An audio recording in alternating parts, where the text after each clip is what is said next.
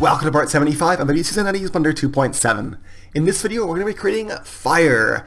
Fire is a physics simulation of Blender, and we're going to go through all the steps that you need to create fire exactly like the fire that's on the screen right now, which is simply emitting from a circle in the 3D space. So let's go ahead and dive in.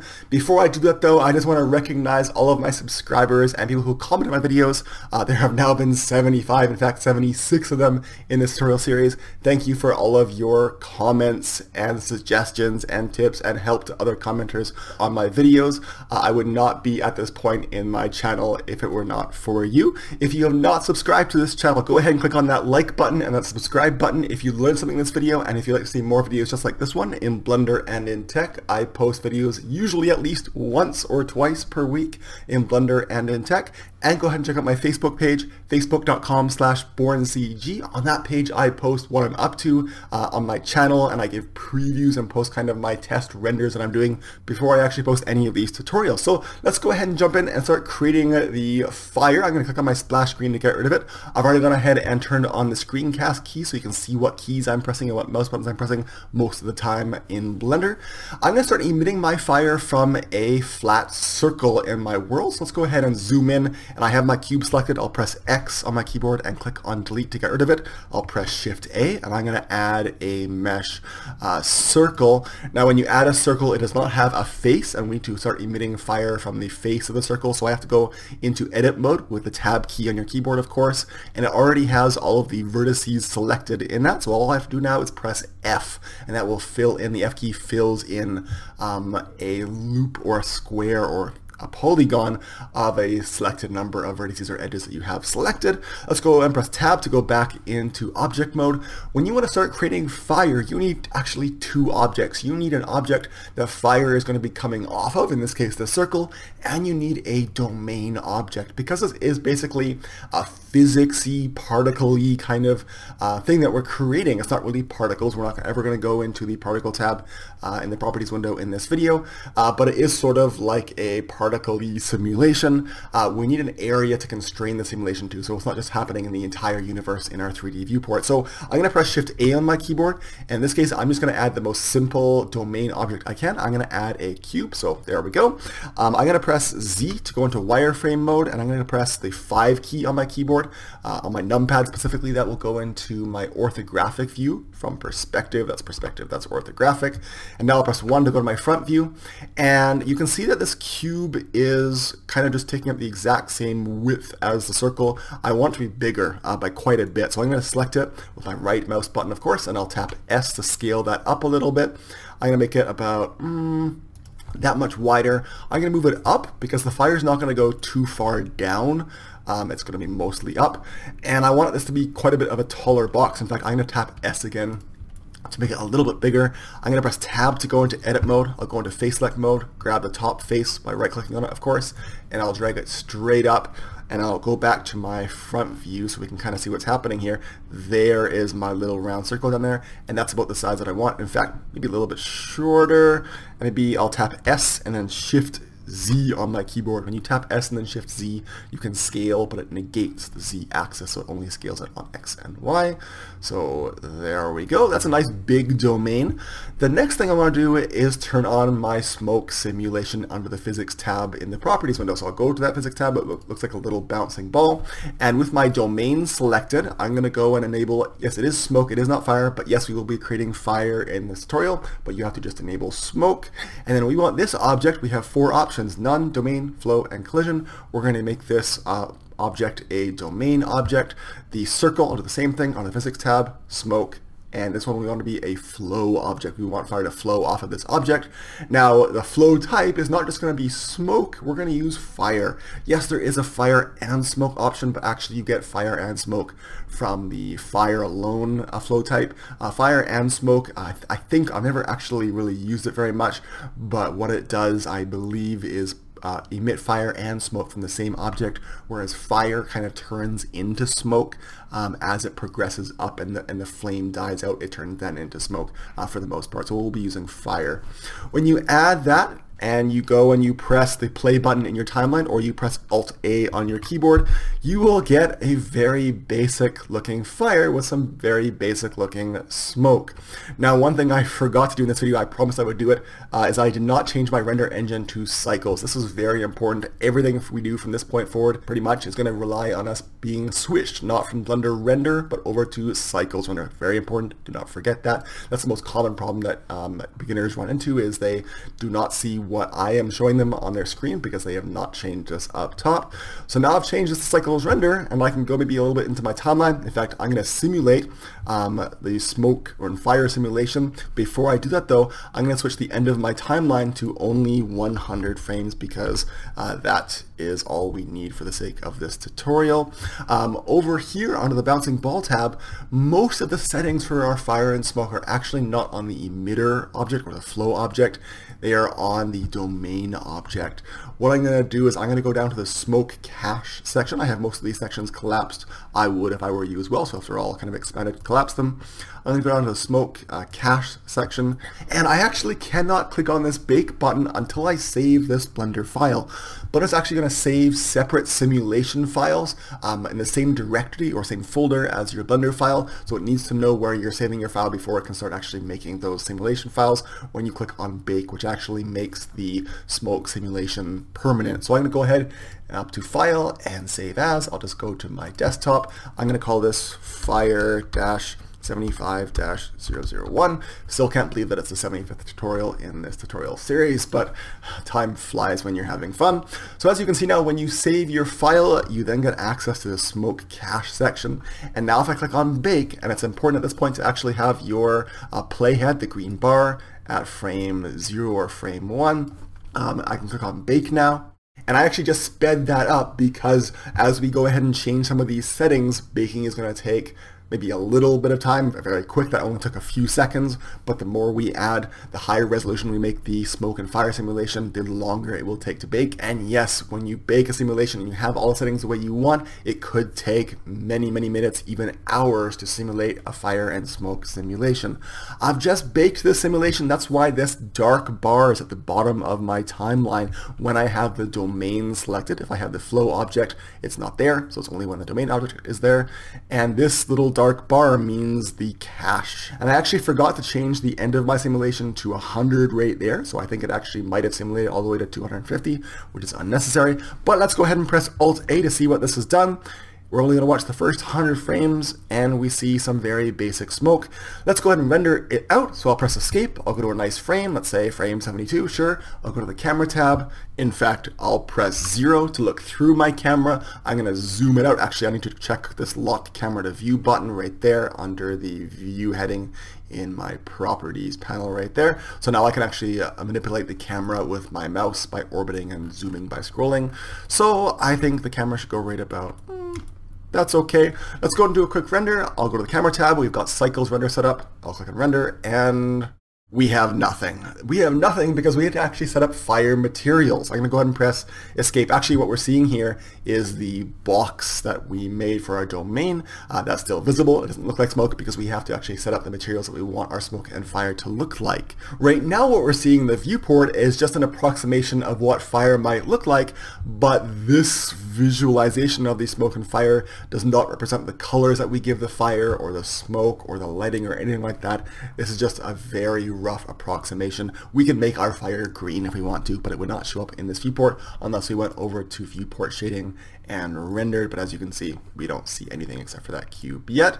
Let's go back to viewport shading material, and I'm going to split this larger 3D viewport window into two, so I'll grab this little triangle area up here, left click and drag it straight down. I'm going to change this top window into a node editor window down here. I'll click there and go to node editor. Of course, if you're used to the cycles render engine, which will be very handy for this video, you'll know that this is how in the node editor window, this is how we add materials to objects. I'm going to select the circle object, and I'm going to go to the materials tab in the properties window.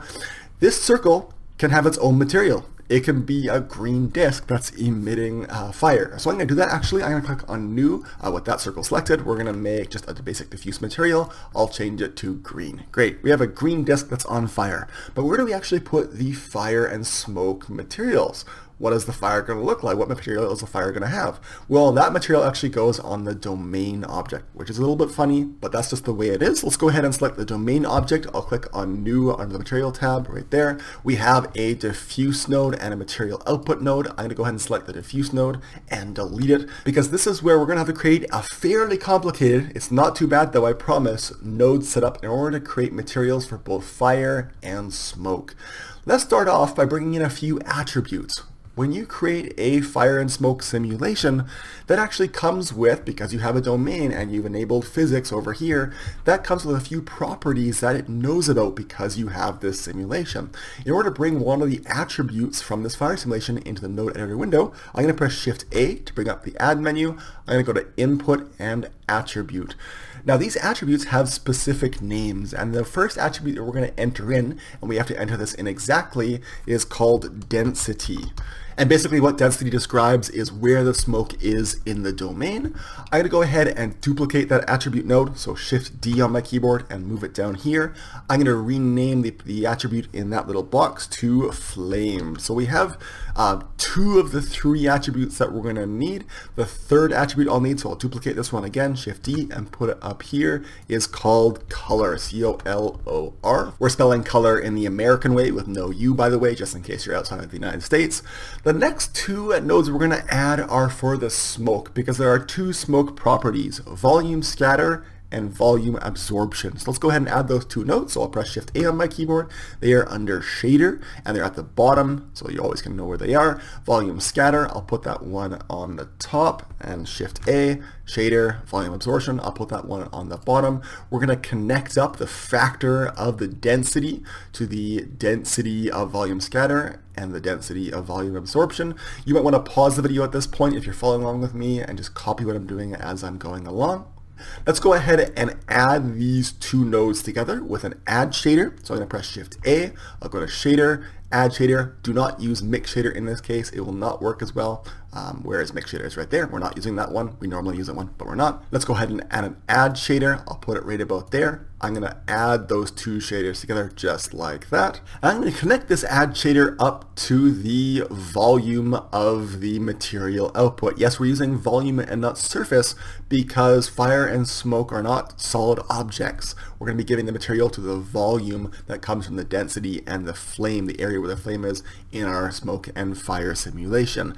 Let's go ahead and look at our fire right now. That comes from the flame attribute. I'm going to go ahead and press Shift A on my keyboard, and it's at this point that we need to describe the color of the fire. And as you know, fire is not just one color. It starts at white in the very middle and it goes to orange and yellow, and it goes to the very edge of the fire. Normally it's almost red or dark orange color. So I'm going to press Shift A on my keyboard. To add multiple colors in a node, you need to go to the converter section and you're going to select color ramp. I'm not really sure why color ramp is in the converter section and not in the color section, but that's just the way that it is. So I'm going to select color ramp right there. We'll put it right about there next to the flame. We'll connect up the factor of the flame, not the color, to the factor of the color ramp. And that's because, or at least you can tell why this is, because of the colors of these little ports. We're always connecting similar color ports. So gray to gray, yellow to yellow, and green to green. So there's no yellow one here. That's why we're not using this port right here. Let's go ahead and describe the color of the fire. And this is going to go from coldest on the left to hottest on the right.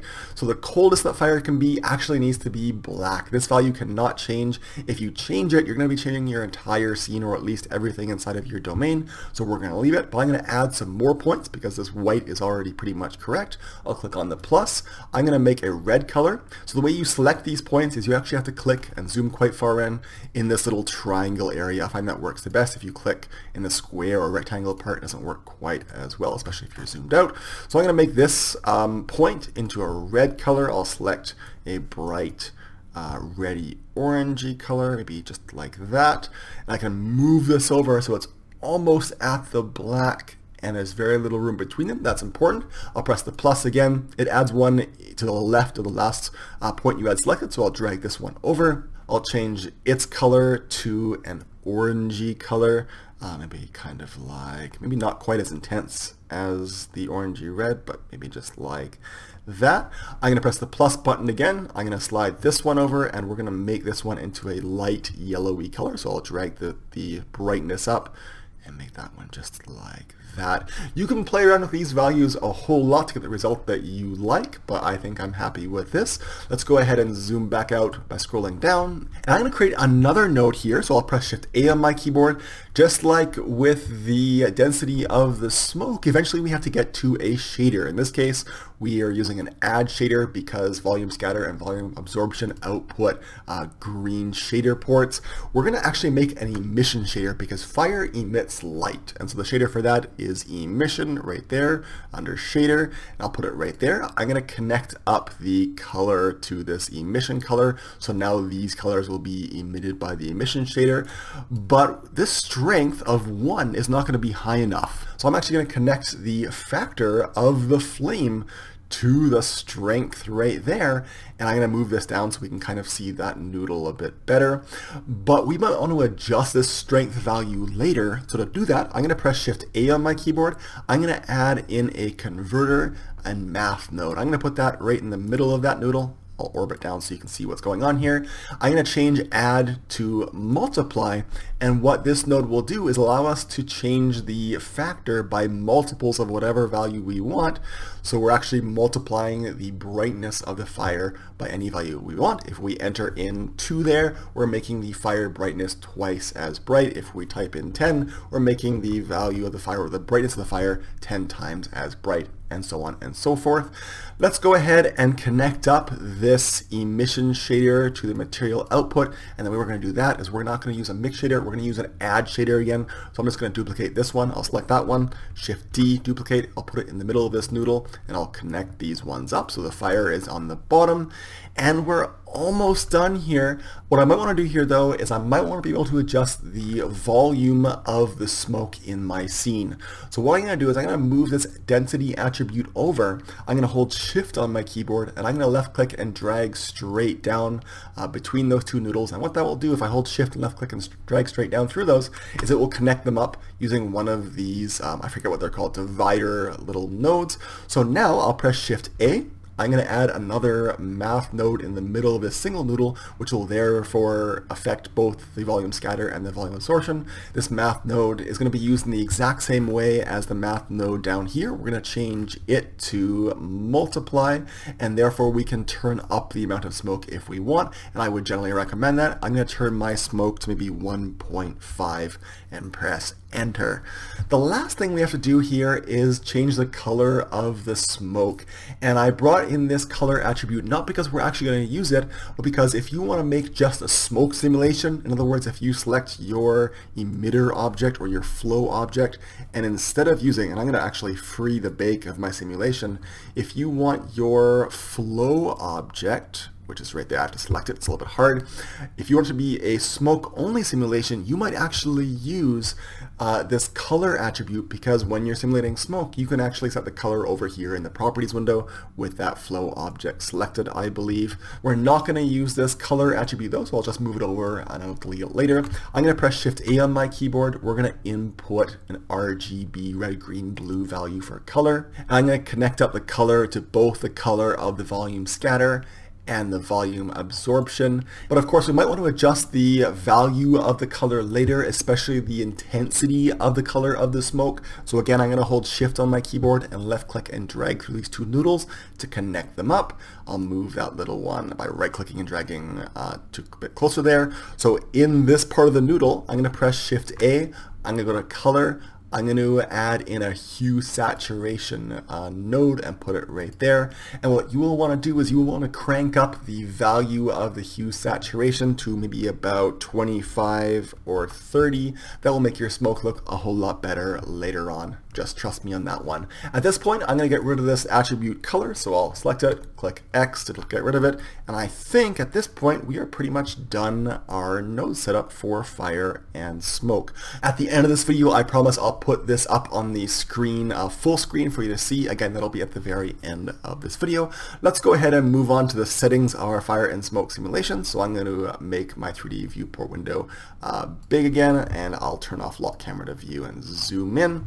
By the way, I should mention that I do realize that in Blender there actually is a quick fire and quick smoke setting in Blender that will actually create a domain for you and create many of these nodes for you.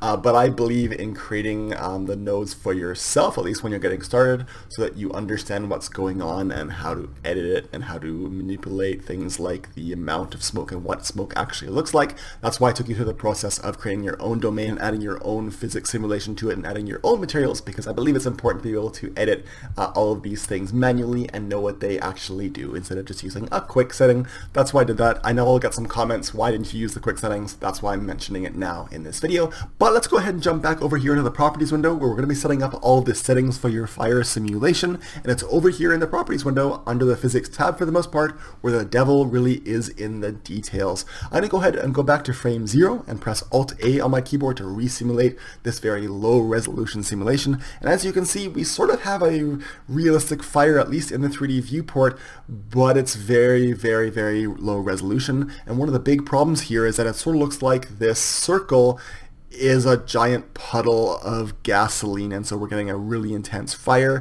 It sort of looks like a blob of fire. We want instead a bunch of points of fire that flickers all over the place above the circle. So let's go ahead and jump in. I'll press escape on my keyboard. The first thing I'm going to do is I'm going to zoom in on that green circle, and I'm going to give it a texture. What that means is I'm going to go over to this texture checkerboard tab in the properties window, and I'm going to click on new. I don't want this texture to be an image or movie though. Instead, I'm going to use a cloud texture. What this texture is actually going to describe is where the fire is coming from. Well, I don't know what happened there. Where the fire is coming from on the surface of this circle. Right now, we saw a big blob of fire coming off of it. Well, that's because fire is constantly coming from the entire surface. What a cloud texture is going to actually say is that where the dark areas are is where fire is not going to come from. Now, if we make a cloud, I'm actually going to open up the color section below it, and I'm going to turn down the brightness of this a little bit, maybe to 0.7 or so. I'm going to make these clouds much smaller, so I'll turn the size down to maybe 0.07 or 0.08 or so, and I'm going to turn the contrast down a little bit. And so now we have sort of a very dull, very small cloud texture. So I'm going to add this texture, which I'll actually give a name first. I'll call it Fire Clouds, and I'll press Enter. I'm going to go back to the Physics tab with the circle selected. And I'm going to go to Smoke Flow Advanced. I'm going to click on Use Texture and select that Fire Clouds texture. So now if I press Alt-A to simulate, and I actually look at the fire, it is no longer emitting from the entire surface. It's still very blob-like, and it got a lot shorter, but now it's emitting from different spots on the surface. Again, this is very hard to see because we're still using a low resolution simulation. What I will want to do here is I will want to animate this offset value, and what that will do is it'll actually animate where the dark and light sections are on the circle. So what you want to do here is maybe go to frame 0. I'm going to insert a keyframe here, and if you don't know how to do that, what you can do in any one of, or almost any one of Blender's little value boxes, like any of these little boxes that have a number in it, you can right click in any one of them and say insert keyframe. So that's what we're actually going to do here with this offset value on frame 0. So right click, insert keyframe, and then in order to make animation happen, we need to go to a later keyframe. In this case, we're going to go to frame 100, and I'm going to change this offset value to about 4 or 5. I'm going to say 4, and I'll press enter, and then I'll right click again and say insert keyframe. And as you can see, you can also clear keyframes as well, just the same way. So now we have about 100 frames with a offset animation of a value of 4 between 0 and 4, and that's about the ratio that you might want. You can play with that value all you want, but you won't want to enter in something like 100 because that'll just be way too fast and way too flickery, most likely. But there's a problem here with this animation. Whenever you insert keyframes in Blender, there is an interpolation type that Blender automatically adds. This is not going to be a constant speed animation of the flickering. It's going to start off with a slower flicker, and then it's going to speed up and be fastest in the very middle, and then it's going to be slow again at the end. That's called ease in and ease out, and that's because of the interpolation type Bezier. If you've watched any of my previous videos on how to do animation, you'll know that when you create animation, you have to change your interpolation type from Bezier to linear. So I'm going to make this timeline a little bit taller. I'm going to divide it into 2. I'm going to change the top window type into a dope sheet window where we can actually edit those keyframes. And with those two keyframes selected, they are, but I can press A a few times to select them. I'm going to press T on my keyboard. T will bring up this set keyframe interpolation. I'm going to select linear. And once we do that, if I go through and actually watch the flickering, you'll see that they are happening at a constant rate. They're not speeding up or slowing down. So that's what I want. I'm going to get rid of this window now. I'll just join those two windows back by dragging that little triangle area up into the top one, and I'll drag the edge back down. Great. It's now time to adjust all those little details to do with the fire simulation and how detailed it is and the speed of the fire and all those sorts of things. So let's go ahead and select the domain of our fire simulation again, and I'll go over to the properties window to the physics tab. And the first thing I'll do is I'm going to enable smoke adaptive domain and smoke high resolution. What the adaptive domain means is that we have a very large area, a very large size box with a lot of volume that our physics simulation needs to happen in. Now that's not very efficient because our fire starts off very small and might not go all the way to the edges of this box. So what an adaptive domain means is that when I now simulate from the beginning, I'll press Alt A. And as you can see now, we have a smaller box that started off right near the fire, and you can see it again, that actually expands out to how big it needs to be in order to fit that fire and smoke. And as you can see, the smoke is hitting the top of the larger domain because that's the absolute limits for this simulation as far as we made this box when we started off. And having this smaller domain, at least in part of the simulation, is going to help speed up our simulation time, especially once we increase the smoke and fire resolution. So I'm going to go ahead and press Escape. I'll put the playhead somewhere in the middle so we can kind of see what's going on here. Now what I'll do actually in the physics tab with the domain selected is I'm going to go through these sections one by one. We're going to start with smoke and we'll get down to smoke cache at the end, but for now I'll shrink that down. But let's go ahead and go up to the first section called smoke and open it up and take a look at what's in here. One of the most important values in your entire smoke simulation is right here. It's called divisions, and right now it's set to 32, which is quite a low value, but we're going to leave it at 32 until the very end of us customizing the way that our smoke looks. And that's because this is the value that when you crank it up to, let's say, 128 or 200 or even higher, that's when your computer is really going to have to take a long time, as in many, many minutes or even many, many hours to simulate out your smoke simulation even before you render. So if I turn this up to 64, you're going to see a huge slowdown in the calculation of the smoke simulation cache.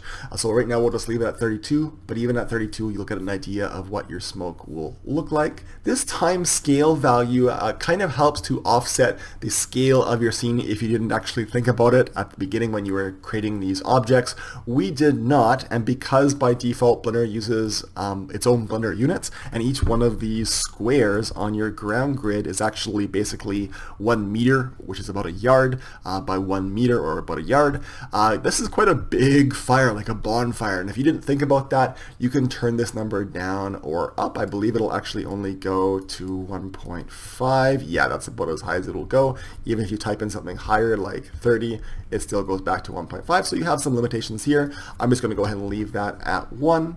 And I actually think that might be the only thing that we might want to change in this window. We'll come back to divisions later. Let's go ahead and collapse that section, open up smoke flames. There are some more important things here. If I go through my simulation, if I press Alt A and you watch the fire, you'll see that my fire is quite short. I want it to be much more spiky. And the way I can change that is by changing this speed value. That's a very misleading name. I'll go ahead and press Escape on my keyboard to stop that simulation.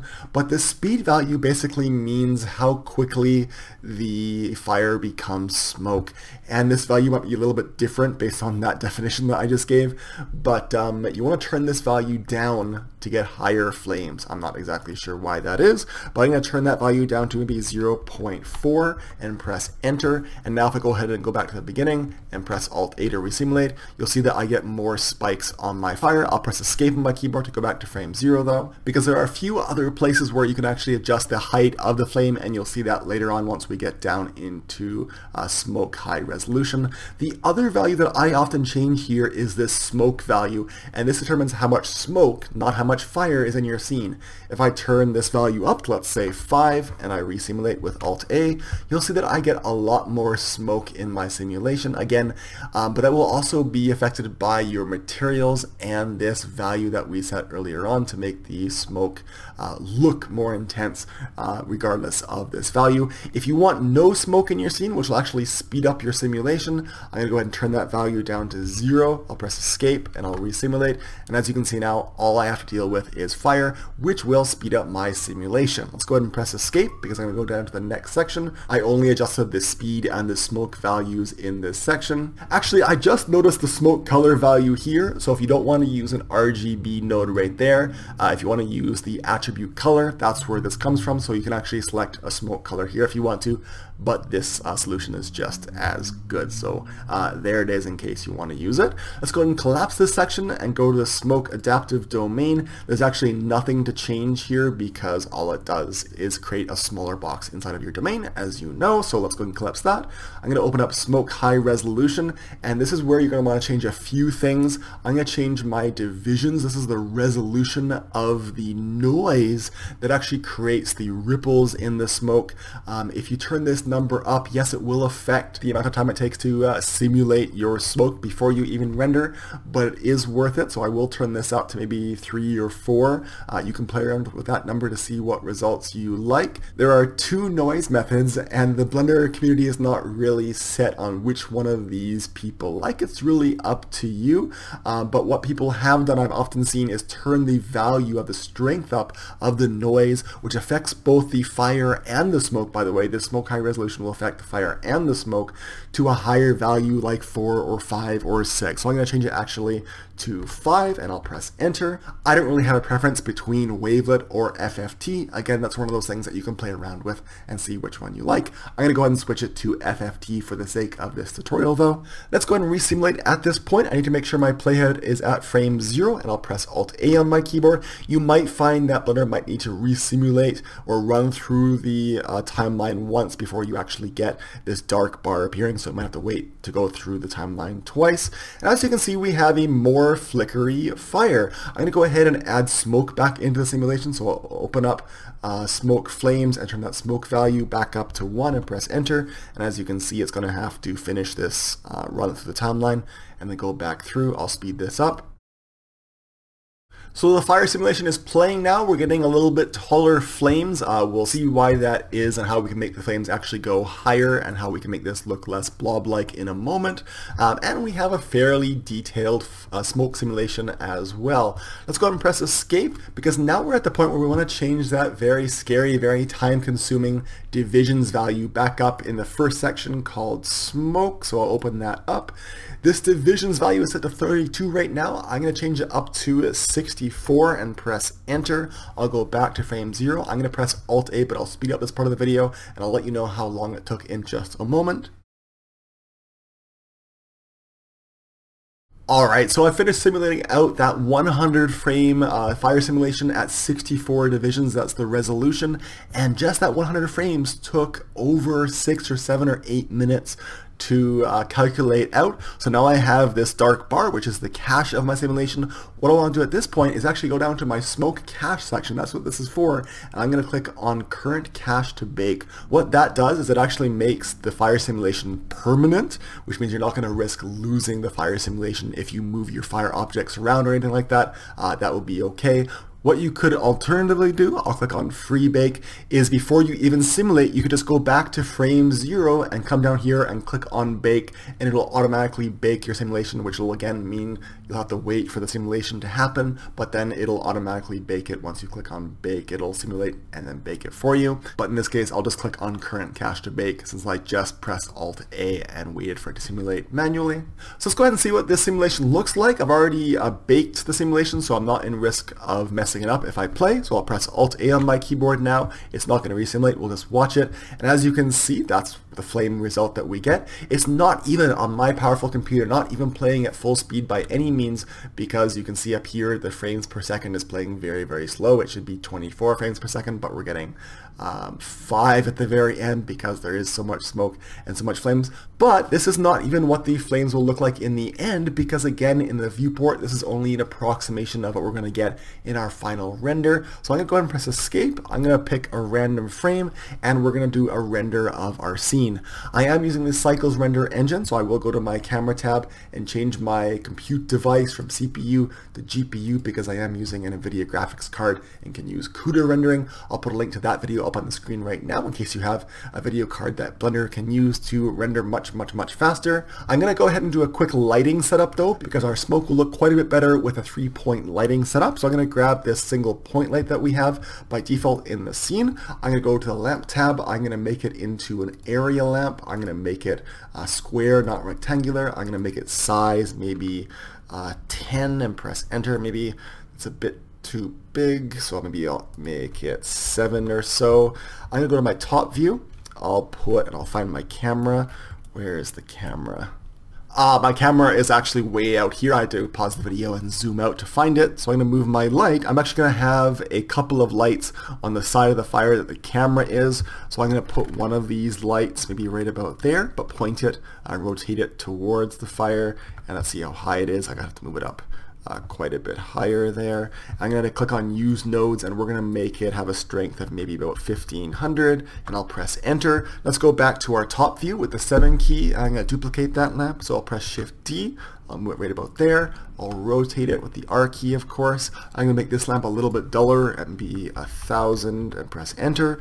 I'll duplicate that lamp again, Shift D, put it right there, R to rotate, put it right about there for a backlight, and I'll keep that one at about 1000. So I've got a basic 3-point lighting set up for our smoke for the most part. Let's go back through our camera view and I'll zoom out so I can kind of see where the framing is. I will click on lock camera to view and zoom in a little bit more so we can see the fire a bit closer, right about there maybe. And I'm going to save and then do a quick render, and we'll come back in just a sec, but in my time it'll be several minutes. Alright, so we have our render. Again, this is a very low sample render. I believe we are using the default, which is 120 render samples. That's why we're getting some fireflies and some grain in the render.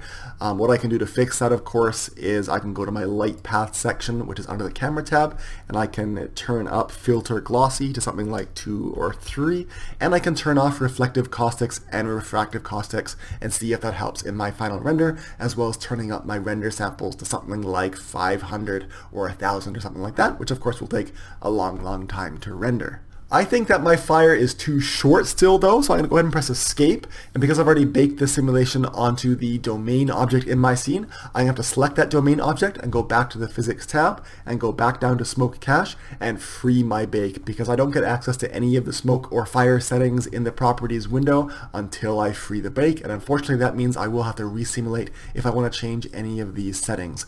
I'm going to change a few things here. Under smoke flames, I'm going to change the smoke speed to a lower number, which will mean a taller flame. So I'll change that from 0.4 to maybe 0.25. Sure, I'll use that value. I don't think I need quite as much smoke in my scene, and I think if I turn this value down, it might speed up my simulation, so I'll make it have half as much smoke. Great. There are also some settings that we can touch upon for the actual emitter or flow object. So I'm going to select that little green circle. We've already added a texture to the circle and animated the texture on the circle. That's our clouds texture right there. We could play with this value and how much contrast there is.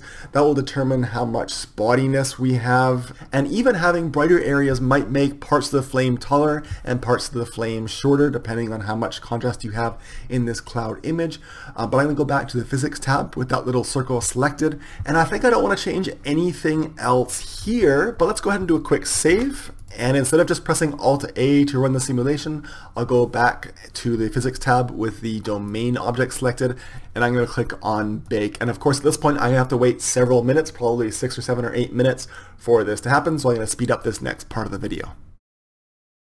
Alright, so our fire simulation is finished. It's been baked, so we're not at risk of losing it now. As you can see, our flames got a lot taller, and that's because of a few things. That's because of our increased resolution up to 64.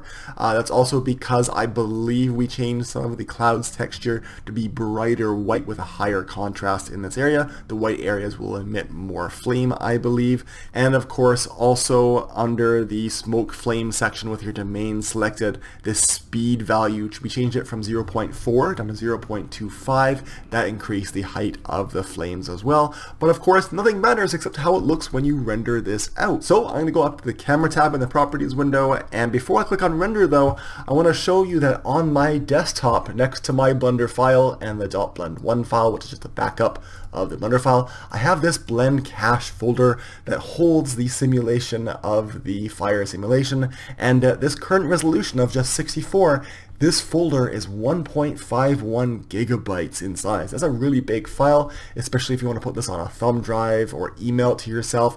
This is a huge amount of data for that fire and smoke simulation. If you change the resolution to even higher, if I go to the domain object, go to the physics tab, and change the divisions to something like 128 or 200, you might find yourself with a cache folder of upwards of 14 or 15 gigabytes, which I have seen before. So just be warned about that.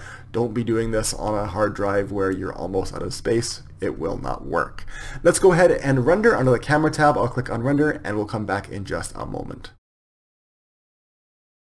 Alright, so here's our render result. I'm quite happy with that. The flame looks quite good. Of course, if this were for a real production, I might go and free my bake and change my divisions up from 64 to, again, 128 or 200 or something like that. And then I would rebake, which again would take probably over an hour, probably even a few hours, and then I could see how my results got. In this case, I'm just going to press escape to clear out of that render, and we're going to play around with some of the nodes to make things look a little bit different or a little bit better. So I'm going to actually turn off lock camera to view. I will zoom in a little bit so we can see things a bit better. And I'm going to make my node editor window a bit bigger actually so we can see what's going on here. That means I'll need to make that smaller on the screen. Let's go ahead and change the viewport to viewport shading rendered, so it'll kind of render on the fly. And I think my fire is too bright. So what I might do over here in my nodes, again I still have the domain selected, the big box in my scene selected. I might change the multiply value for the flame strength, that's the amount of emission that it's giving off, to a lower value. Right now it's set to 10. I'll set it to 5 and press enter, and as you can see we get less of that bright highlight area. I might even try turning it down to something like 2, and you can see we get more orange, and maybe that's what you want. So you want to play around with that value. The smoke in the scene is very, very dense. I can see a lot of smoke. If I change my world background color to black, which is where you would normally see fire at night, you'll notice that maybe you get different results than you thought you would get. Maybe you see too much smoke because at night you don't have the smoke quite as illuminated. So I might turn the value down on the color of my smoke. It's set to 25 right now, but if I go down to something like 3 or 4 and press enter, suddenly the smoke becomes a lot less visible. Of course, I'll turn that back up to 25. I can change the multiply value of my smoke from 1.5, which is more smoke than it had based on its own density, down to something like 0.2 as well, and that would also take down the amount of smoke in my scene. So again, so as you can see, there are many ways of adjusting your smoke, and it's just sort of a process of getting used to the several settings that you have to get used to in the properties window, and how to set up a texture, and how to set up your nodes. But that will be it for this video. As promised, I'll put the nodes full screen up on my monitor right now, and you can pause the video. What I'll also do is I'll also throw this exact screenshot up on my Facebook page at facebook.com/BornCG. In fact, by the time you see this, I'll already have posted this screenshot to my Facebook page. Thanks for watching. If you like this video or you learned something, go ahead and click on that like button below this video and click on subscribe to see more videos just like this one. But that'll be it for this one. Thanks for watching. Bye-bye.